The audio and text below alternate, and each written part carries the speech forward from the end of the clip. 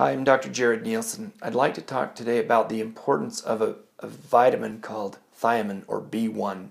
B1 is very, very important for liver function, especially for people who have a history of alcoholism. It's quickly depleted in the system and is essential for that person to be repleted, if you will, their B1 vitamin.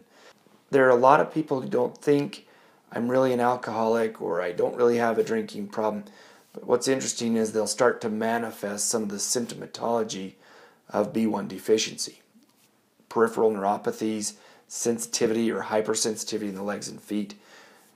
These are very commonly overlapped with diabetics. Diabetics also will get that type of a symptomatology again as the liver becomes congested or a fatty infiltrated liver. When we look at blood labs, a lot of patients will actually say when we see cholesterol levels going up and triglyceride levels matching or even exceeding, that they don't drink alcohol. And what we see a lot of times there is that they're chronic soda pop abusers. So without naming specifically different brands or types of soda drinks, what we find is people who have a daily soda pop actually will start to also have fatty infiltrated livers, and their thiamine levels can start to go down.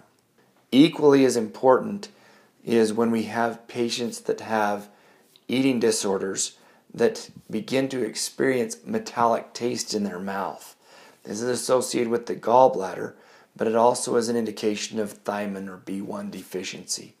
So I mentioned this again today, specifically in some different protocols or categories of alcoholism, diabetes, non-alcoholic fatty infiltrated liver associated with soda pop drinking, and then avoiding eating or anorexia, wherein people begin to experience metallic taste in the mouth.